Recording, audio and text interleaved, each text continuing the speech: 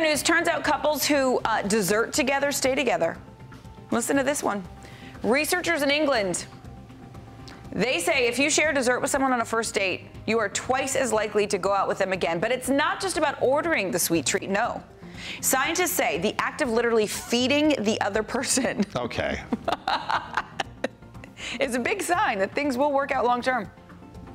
You had me at the sharing part, but not the feeding part. Okay, here's what I have to say about that. Get your spoon out of my face. That's right. Okay?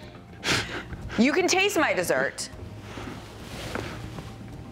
but back up.